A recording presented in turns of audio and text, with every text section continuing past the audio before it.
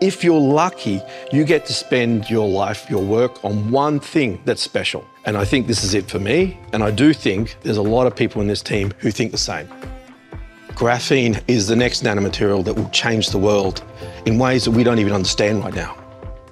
When we first started out, we didn't have our 5,000 square meters that we have now. It was just 5 guys in a shed. It was probably a year before we started flowing graphene. We had to go through that to get where we are now. Well, graphene is a single atom carbon layer, and it is the strongest material known to mankind, as well as the most conductive material for both electrical and heat. You have graphene on your toast in the morning. It's carbon, that's all it is. But how Graphene Manufacturing Group is, it uses it to move heat faster. And when you can move heat faster, you genuinely save energy and you save emissions.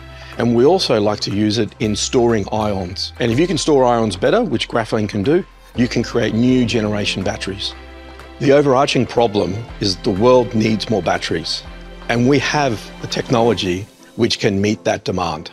What our battery technology offers, what's called a high power density battery, which enables fast charging and fast discharging. The graphene aluminium-ion battery enables a safer solution and also likely no requirement for any cooling.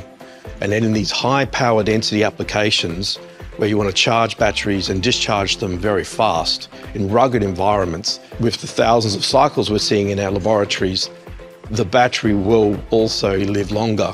What we're working through with our partner with Rio Tinto is a pouch cell, which is a small little battery that you often see in the back of your phones.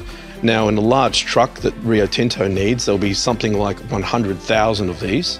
That's obviously not going to get there next year, but we'll be aiming to produce a small module which will enable proof of concept for someone like Rio Tinto to then be able to talk to their equipment suppliers and then say, how can we work with this in our equipment going forward? We've now proven that the science works. But the most important thing is we need people to be willing to be able to accept there's a new type of technology available. And that, in the end, is the most important thing. So every day, our staff coming to work, we know we are working on an absolute world-leading technology.